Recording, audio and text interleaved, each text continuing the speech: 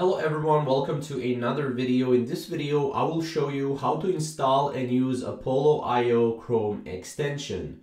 Now, before we get started, make sure to subscribe down below and let's get started. So, the first thing that you want to do is you basically want to go and you want to go to the Apollo.io extension here on Google. You want to click on this first extension. You can also go here to see more about the extension and what it actually entails right here, as you can see. So basically, once you click on the extension, obviously right here, you want to go and add this to Brave browser or Chrome, whatever browser you have. I have Brave currently.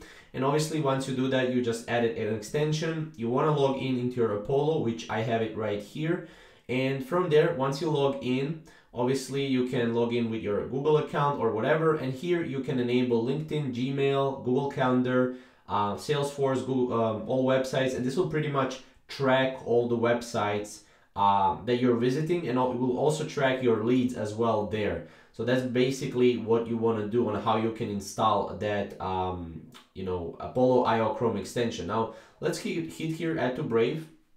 We'll just add it here to Brave, as you can see, and obviously once we hit it off, it will be right here. We want to go here and we want to actually go to the plugins and pin it so that we have it here. Now once we pin this, obviously we can go here, and as you can see, you will have enabled on LinkedIn.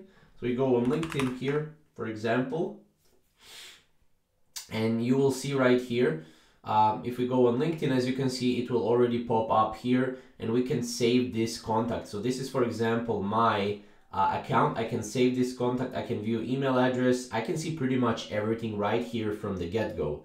So that's basically what you can do with Apollo.io Chrome extension. If you have any questions or comments, comment down below and we'll see you in the next video. Thank you guys for watching.